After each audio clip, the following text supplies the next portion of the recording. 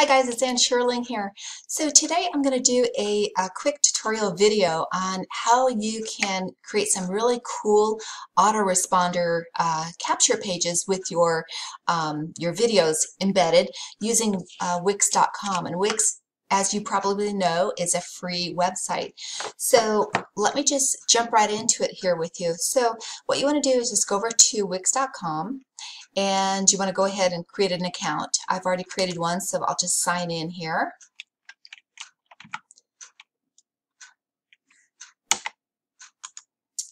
And put my password in. Okay. So we are logging in.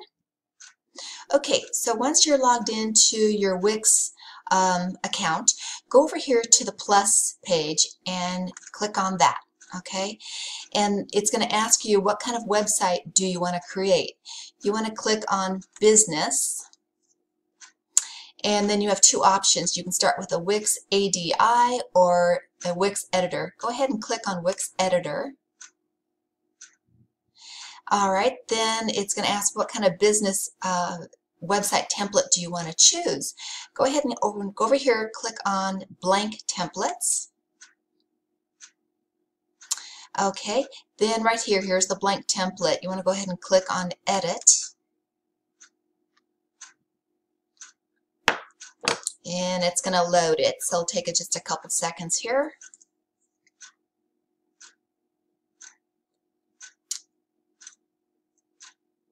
All right, so it opens up a blank template for you here. So this is really easy to do. Once you do this once or twice, you're going to really remember how to do it. It's real simple. So what you want to do to start is you want to come over here and click on the add button. Okay, and the first thing that you want to add is text, so it's already highlighted here. And just go down here and we're going to be creating the title on your page. So go ahead and let's click on huge title. Okay, it's going to bring up a little bar here so we can create our title. So I'm just dragging it up to the top of our page because this is actually our page right here. Okay, so click on edit text and it'll highlight this. So in here is what you're going to create your title to be. So in this case, I'm just going to do, I'll just say, check out my $3,000 day. Okay, and then you can click on it. Okay, left click on it, and then here you have the little areas that you can drag your title over, and you can make it as big as you want. You can resize it. So I'm going to make it about like that, and you can position it right in the center. Okay, let's make it like that. Okay, so the title is done. All right, so now we're going to go back over to add. Click on add. And here we're going to come down and we're going to select video. So click on video and then go right over here. Let's go back there. Click on video, and over here you're going to click on YouTube because that is probably where your video is going to be found. That's where my video is, or whatever video I want to use. Okay, so let's go ahead and just drag the video image down here. Well, we're obviously not going to use this video, so we want to change it. So let's go ahead and click on change video. Okay, and then right over here we're going to click on search video. It's going to open a new box, and right here you just want to type in the search phrase, perhaps the name of the video on YouTube that you're looking for. So for this one, I'm doing a page for my business, so I'm just going to search big profit system, and I'll just put my name in here because it's a video that I did, and I'm going to go ahead and click search, and here it brings up all my videos for big profit system, and the one I want to use today is this one, so I'll just click on it and click add. All right, so now it went ahead and added my video here. So the next thing you want to do is right here, you want to click this minus button so that it's now checked. And that makes it so that the video will autoplay as soon as someone loads your page, as soon as your page is opened. Okay? And so that's all we need right here. So we can just come down and just kind of move the video around a little bit, kind of center it. All right. Okay, then the next and last thing we're going to do, go back over to Add and click on the plus again. Okay, this time we're going to go down to the button and we're going to select a button that we want to use. And I'm just going to go ahead and grab this one here. Okay, and so this one, we can drag the button down below the video. Okay, and then we want to go ahead and change the text because right now it just says button. So let's go ahead and click Change Text. And right here, you can add what you want the button to say. So I'm just going to say, click here for more info. Okay, and then the other thing that you want to do, which is really important, you want your button to have a link to take your prospect to your website. So right here where it says add a link, let's go ahead and click on that, and you want to go ahead and make sure you click web address. And then right here where it says what's the web address URL, this is where you're going to paste in the URL address of the website that you want to take your prospect to. So in my case, I'm actually taking them over to my Big Profit System website. So I'm just going to, I logged into my BPS back office here, and I'm just grabbing my my main sales page link, because that's what I want to send people over to. So I'm going to go ahead and just paste my link right here. And you want to make sure it's always clicked on New Window. And then go ahead and click Done. Okay, so that part is done. Now the other thing we want to do, this button is all scrunchy looking. So again, you go ahead and you can click and drag the button to make it as big as you want it. So let's go ahead and drag it like that. And then we can also drag it down a little bit further. So we'll make it like about right here. And then let's go ahead and make the type bigger. So let's go up here and click on the pen where it says design. Click on that. Okay, and it's going to open up a button design page. So you can just go down and select all the different options that you want. I'm going to just click on customize design, and then I'm going to click on text.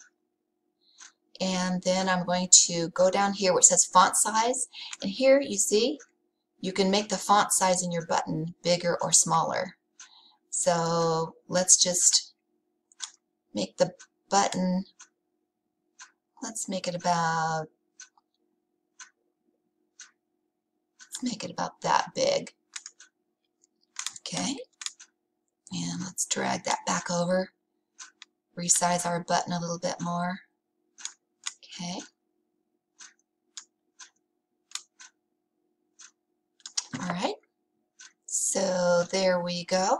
All right, then the next thing that we want to do, I mean, you could stop right here and just have your page just look like this. But I'm going to show you how to make your the page look even more customized and look really cool. So the next thing you want to do is go over here to this button here. It says background. Click on that. And here we're going to add an image to the background instead of having this white border. So let's go ahead and click on image. And here you can go to your computer and you can select a photo off of your computer if you want to. It's taking a little while to open here. Taking a long time to open here. My internet must be kind of slow right now. So I am not sure what it's doing. Okay, let's go ahead and just click upload image. So let's go over here and we're going to just scroll down here and let's just pick a photo. All right. and it's going to go ahead and upload that photo. Click done. Alright, so here's some photos that I have used previously, and this is the one I just uploaded. So I want to use this one, so I'm just going to go ahead and click on that. Alright, we can X out of that. So you can see it added it as my background here on my page. That's really cool looking. Okay, and the other thing we want to do, we want to change this white border to something a little nicer. So let's go up here to page, hover on page there, click on it, and then we're going to click change page design. So we're going to click on that,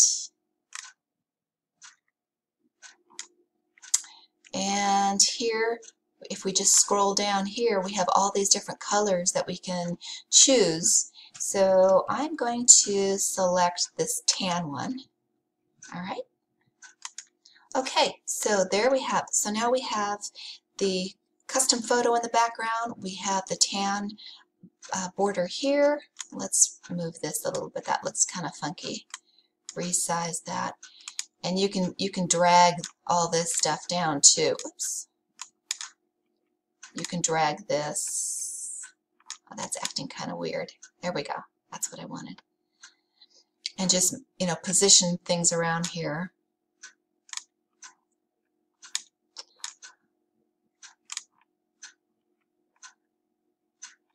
Okay, let's put that right here. Okay, so there we have it. So what we're going to do now is we're going to save all of our work.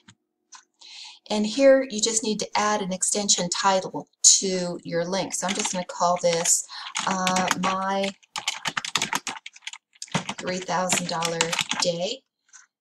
Click save and continue. Okay, so there it is. So now we're going to go ahead and we're going to preview the page to make sure everything works before we publish it. So go up here and just click on preview.